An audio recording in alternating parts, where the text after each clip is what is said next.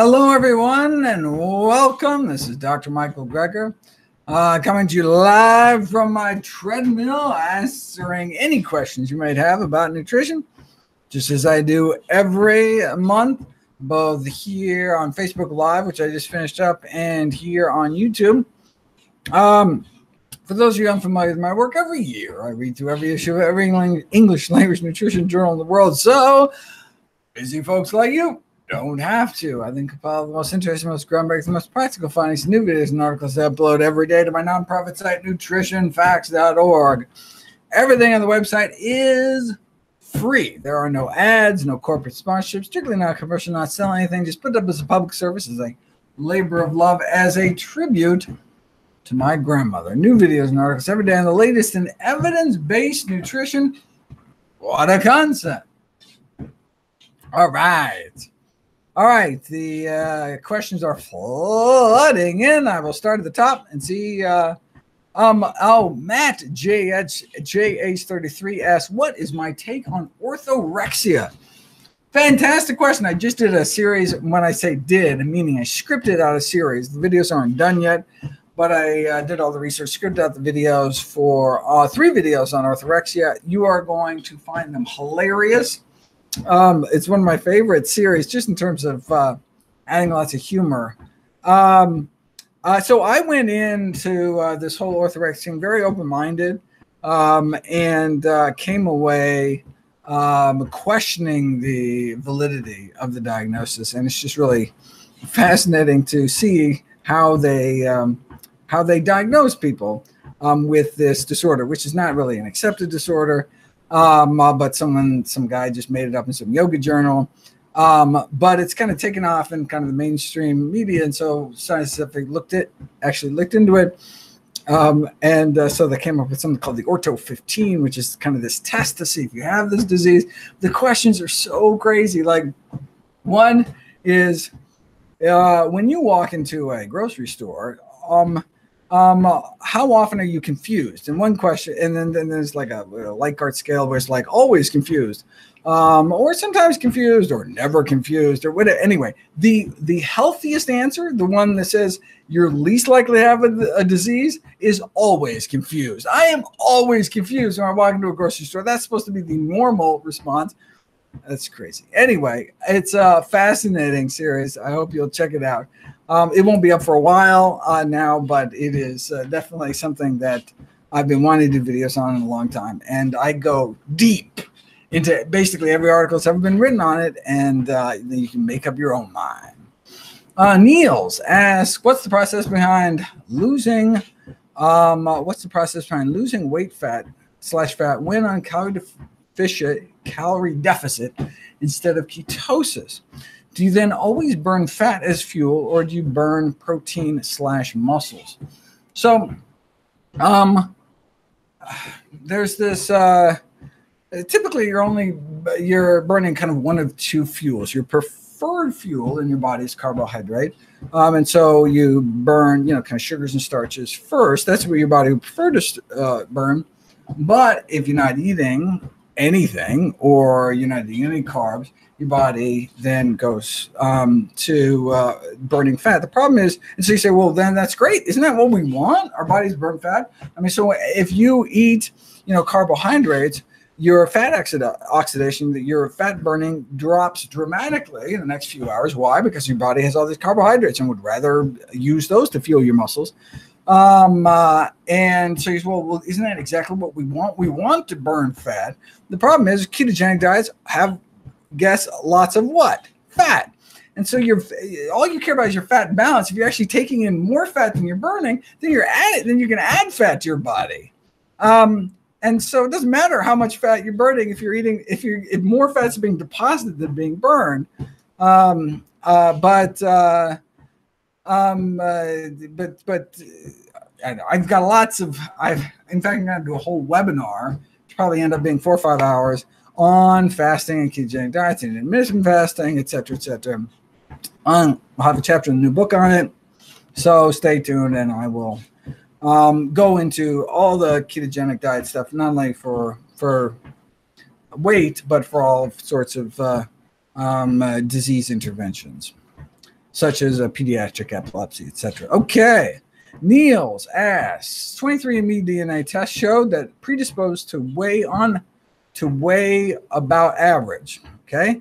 Been on, we've actually, the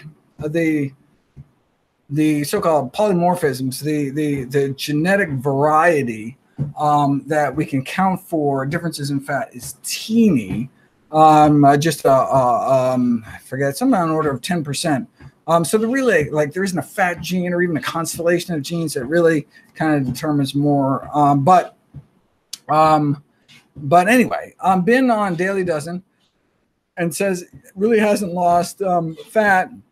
Still BMI of 25, which is kind of borderline overweight. Should I try intermittent fasting? Should I try intermittent fasting? So I'm still working through the fasting work and finding more benefits and more risks than I had initially come across. And so that's why I want to finish looking through it all before I make any kind of pronouncements. But that's what the whole new book is about. And so I will go into all the various tweaks that are set up to kind of accelerate weight loss. So it's just basically like, blood pressure or cholesterol. People doing strictly plant-based diets, the average blood pressure perfect, about 110/65. The average cholesterol perfect, about 145, 147. And same thing, the average BMI, like 23.7 or something, perfect, right? And so, but look, these are all bell curves. And so some people on great diets still can be on either side of that. And so that's why, in How Not to Die, I go through, your blood pressure, this is what you do, go on a plant-based diet, and that should do it. If not, okay, then there's flax seeds, hibiscus tea, all these other things, right? Same thing with cholesterol. Okay, that should do it, but if it doesn't, and so that's what this book will be about. Okay, this is what the healthiest diet can do, but if that doesn't work enough for you, here's all the other things that can accelerate weight loss. And so you can have a whole menu to choose from. The book should be out in December 2019 or January 2020, depending on how quickly I can go through the manuscript. There's like 80,000 new articles on obesity every year. So every day I write, I'm like, dozens behind. So it's been more difficult than I had expected. Anyway, we're working on it. Okay, after How Not Emina asks, after How Not to Die, how about How Not to Stress? So actually, after How Not to Die, I'm going to do How Not to Age, talk about all the new longevity research. I am going to have a chapter on stress management in the obesity book because that can play a role in kind of stress-related eating. And I am planning to do a mental health book.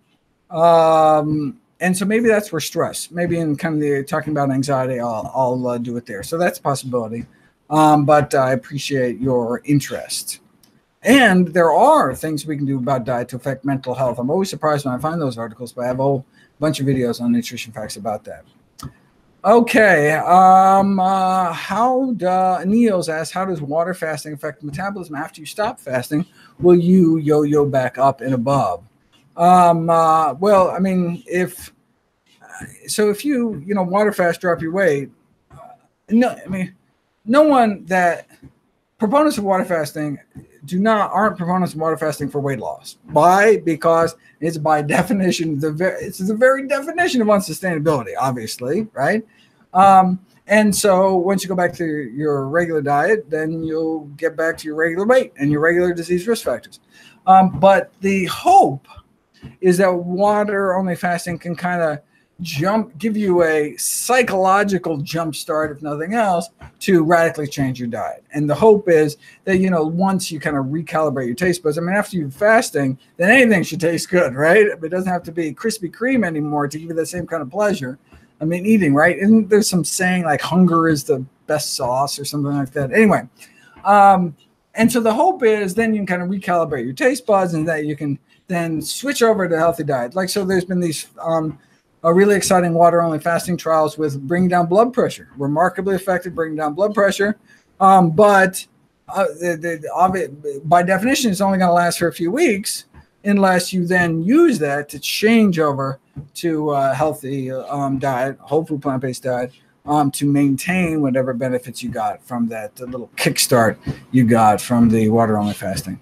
And I would not encourage people to do water-only fasting more than a few days without a professional supervision. All right, Neil asks, when is the fasting series going to come out? It is not going to come out before March, which is when the manuscript is due. So I have videos buffered out until March, scripted out until March, because I had to, because I can't write videos and write a book at the same time. So that's why I had to put my life on hold to do a bevy of videos, and now I can hone in and submerge myself in the obesity research, and then we'll get back to writing videos, and fasting will be part of that. Okay. GRC VGC asks, best food supplements for dissolving kidney stones. There's only one type of stone that you can get rid of just through diet. That's uric acid stones. If you do have a uric acid stone, by drinking lots of water and a plant-based diet, you can actually get rid, and particularly with lots of greens, low oxalate leafy greens, which can alkalize your urine, and you should be able to dissolve that stone away. If, however, it's an oxalate stone or a more common type, then it will not dissolve through diet alone. But with a healthy enough diet, meaning low animal foods, low sodium, you should be able to prevent the next one. And depending on, and some other recommendations depending on exactly what type it is. Boss Dado asks, to test if coffee causes dry eyes, research apparently shows that caffeine capsules actually help with tear production, but coffee contains more than just caffeine. I didn't realize coffee causes dry eyes. That's not one of the, I'm not doubting it. It's possible I just never come across that literature. I'd have to look. I mean, there's certainly I do have some videos on dry eye syndrome, and basically it's mostly about hydration, and coffee would seem to be a good way to hydrate, but I'm just not familiar with the dry eye coffee literature. Tanya asks, are there any food/spice restrictions for gut inflammation? No HP bacteria, presumably Helicobacter pylori, and diet is mostly plant-based. Doctors said no tomatoes, chocolate, or coffee. Wonder what your doctor's thinking there. And so the answer is treat the cause, as always. So what is the gut inflammation being caused by? So there's lots of different types of gut inflammation. There's actually inflammatory bowel diseases like Crohn's and inflammatory bowel disease. And then there's other chronic colitis. And so the answer, you just got to, ideally you'd find out what's causing it. And I don't know of any condition for which tomatoes, coffee, and chocolate, those sound like things that you'd get, like, give you heartburn. Sometimes tomatoes can do that for people. Certainly coffee can do it for people. I'm not, so what I would do is I would ask your physician, why? Like, what is it about? What do you think I have, first of all? That's the most important question. Because then you could look it up. Maybe I have videos about whatever type of inflammation you have. And then ask, could you share with me the data of why avoiding tomatoes, chocolate, and coffee would help me? And ideally your doctor should be overjoyed that they have such a patient interested in their health. Too many patients seem to be less interested than optimal. And look, the doctor wasn't born with this information. They learned it somewhere. So they should just share with you that information so you can make your own mind up. Unfortunately, too many physicians learn about nutrition and diet the same way that many people do. In the supermarket checkout line, looking at trashy magazines unfortunately, rather than any formal training in nutrition. And much of that formal training is, paid for by, Coca-Cola. So you really just got to get to the science, which is why I started NutritionFacts.org. Okay, where are we? This is Bastardo again saying, had dry itchy eyes from sun exposure. Maybe I had an infection, drink lots of water. Could it be the dehydrating effects of coffee or tea? Well, tea is actually not, coffee and tea is not dehydrating. So there's no net water loss. And so I actually have I have a video, something about tea and dehydration actually goes through. Like there are some alcoholic beverages, for example, where you do actually lose more water than you take in, can be actively dehydrating, but coffee and tea are not two of them. Even though caffeine does have a diuretic effect, but not enough to balance all the water in coffee and tea. My realtor Audrey asks, if we drastically up our blueberry and purple carrot consumption, I've never heard this question before, I like where it's going, is it possible to stop taking glaucoma prevention medications?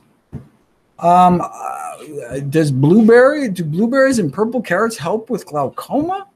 I don't remember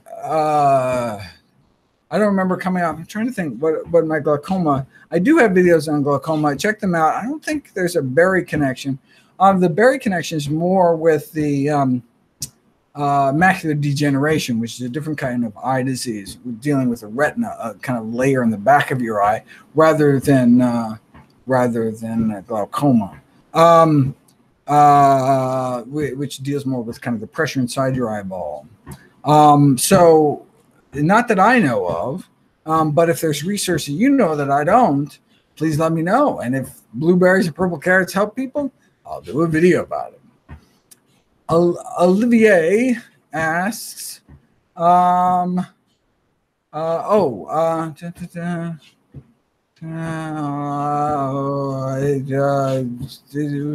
that apologizing for messages, would I take 20 seconds to read your hypothesis? Sure.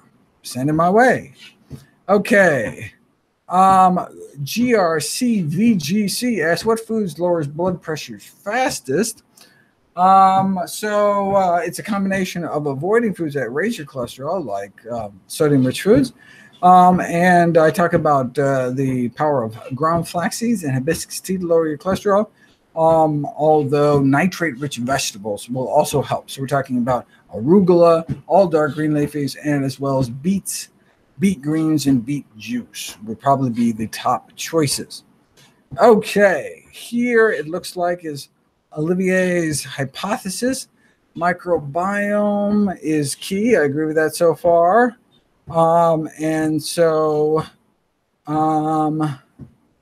Maybe plaque on our teeth is good.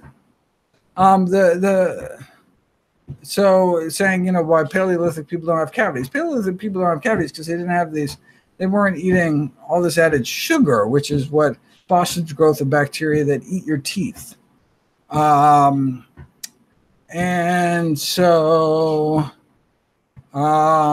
So continue to brush your teeth. That would be my suggestion. Well, more importantly, treat the cause and cut down your consumption of added sugars. All right. FVCK, your comfort zone at ! asks, do I know of Kangen water? What's my take on it? I believe that's I have a video about that. If I'm correct, that's the what do they call it? What would you even here? Let me do a quick search on Nutrition Facts to see. Oh, that would be an old video. I did that a long time ago. Let me see if that pops up. Boy, I've done a lot of videos that have to do with water. Wow, I'm on my 13th page of videos. I still don't see it. But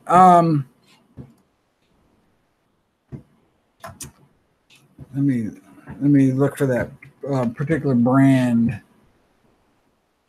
But basically I did a video on alkaline water. I think that's what this is talking about. There's a machine that you can make alkaline water. I'm not surprised you could buy the water itself. And basically, I think the video says basically these are all just a scam. Though there were benefits, I think, to a certain amount of baking soda added to water, if I remember correctly. I would check out, I just type in alkaline or alkaline water into Nutrition Facts, and the video should pop right up. Okay, Imuna asks, a healthy environment, friends, family, love, affection, loving, kindness, compassion, doing good for those, volunteering, living a truthful life, a really full life, or healthy eating, which would be better for the body. I think the question is it better to be happy or to eat healthy? And the nice thing is it's a false dichotomy. We can have the best of both worlds. In fact, eating healthier will make us feel happier as well. So I have videos talking about the improvement of mood, not just in kind of a mood disorder standpoint, but in terms of just positive moods throughout the day. You can correlate how many, like fruit and vegetable consumption, with how well you feel the next day. There's actually interventional trials where you can improve mood by switching people to plant-based diets. So you can have the best of both worlds, a full, happy life and healthful eating.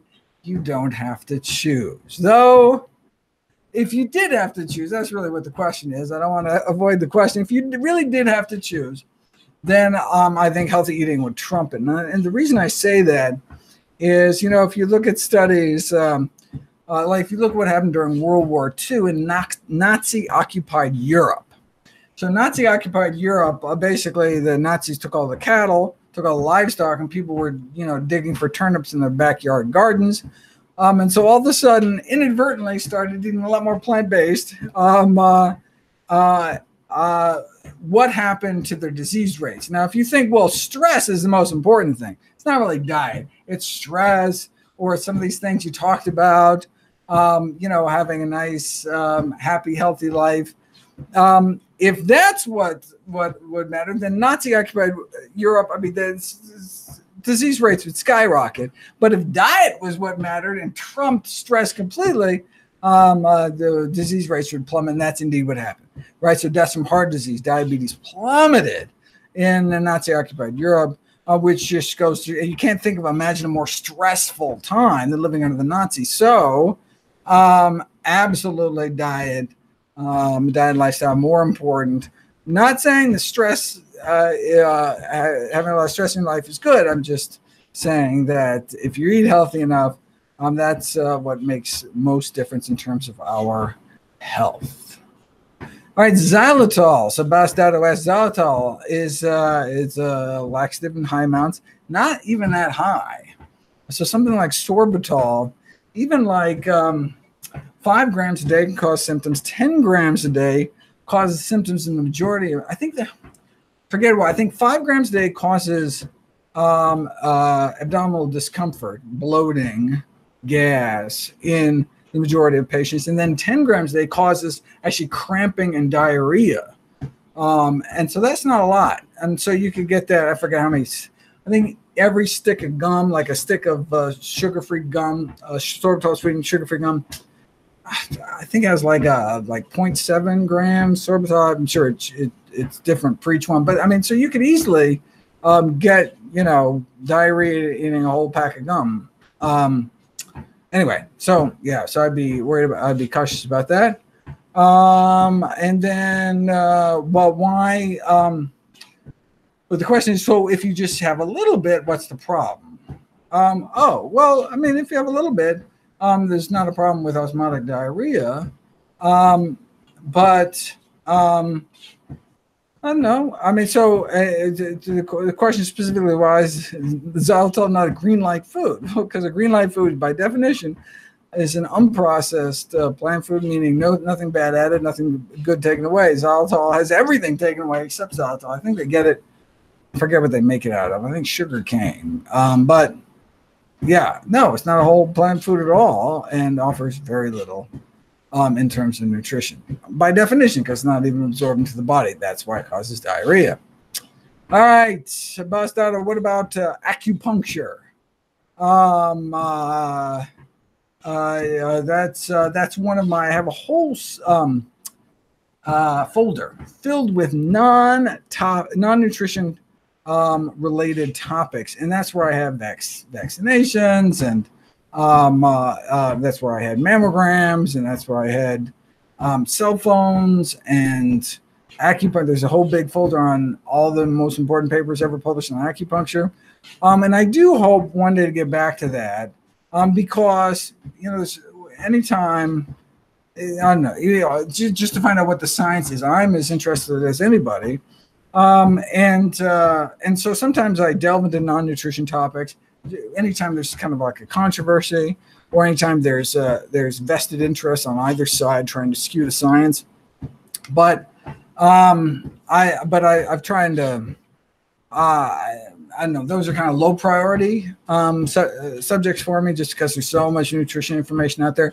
So ideally, what you should start is medicine facts, or lifestyle facts, or exercise facts, or NutritionFacts.org, or whatever, and do your own research on acupuncture. Put up your own videos, and I'll watch your videos. There needs to be 10 more nutrition facts sites just on the nutrition stuff. But maybe I'll get around to it one day. I certainly do have all the science. It's something that I've collected the research on. I just haven't had time to read it and analyze it. All right. GRC VGCS. What are the best foods or supplements for insomnia? I do have, if you type in sleep in NutritionFacts.org, a few videos will pop up. I talk about, for example, tart cherries, kiwi fruits. I forget. You'd have to go look through the list. I do have a video coming up about the use of melatonin, something I caution against in supplement form. There's actually a food that basically is more potent in terms of melatonin than any other food even comes close. And that's actually pistachio nuts. I think it's like 2 pistachio nuts have as much melatonin, give you as much melatonin in your bloodstream as your physiological does, as your brain does, every night. And a handful would give you like one of these potent, unphysiological supplement forms. But I have a whole bunch of videos on chronobiology, on circadian rhythm medicine, and on treating jet lag and all sorts of things. So you may be interested in all that. Unfortunately, my time is up. I'm sorry I didn't get to everyone else's questions, but next month we'll do this again. Hopefully get to your questions. I just go from the top on down. So the earlier you get on the call, the more chance I'll get to your question. The next Q&A day is July 26th for both Facebook and YouTube. I will see everybody then. Until then, I am back to the book, back to writing the book.